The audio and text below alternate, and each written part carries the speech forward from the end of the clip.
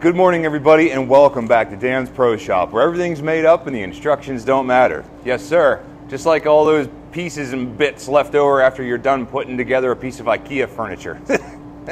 Yeah, that's extra. They put that in the box just to mess with your head. Don't worry about it.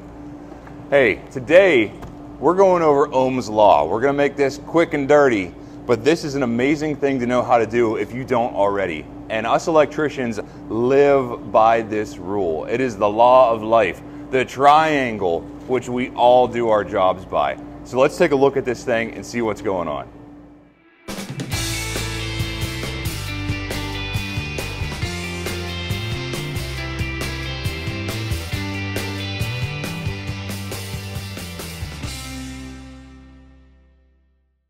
So for those of you that may not know, Ohm's Law is super important whenever it comes to electricity. It deals with voltage, amperage, and resistance. Those are the three main things that we deal with in electricity on a daily basis that allow us to accurately diagnose systems whenever they're not working correctly, or whenever we're constructing something new. This allows us to anticipate what we're gonna see even before it physically exists.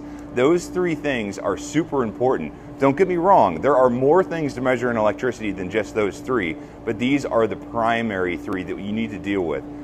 Let's take a look at this diagram so we can better visualize what's going on with those three measurements.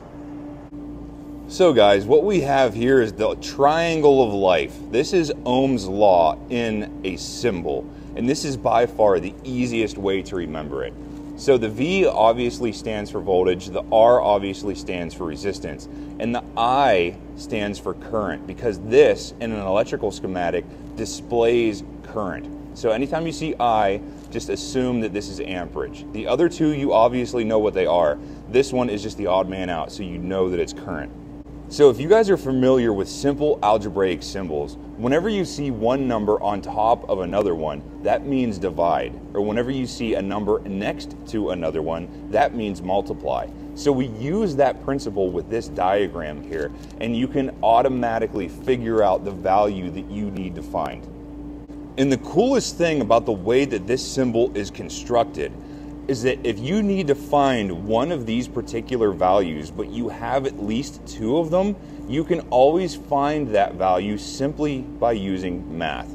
So let's say that I have a circuit and I know the amperage and I know the voltage, just like your wall outlet in your house. Normal ones in North America are 120 volts at 15 amps. So that tells me I have two out of the three of these, and I need to find the resistance. So all you do is take your thumb and cover the value that you want to find, and then do the math on the other two. So I just divide my voltage by my current.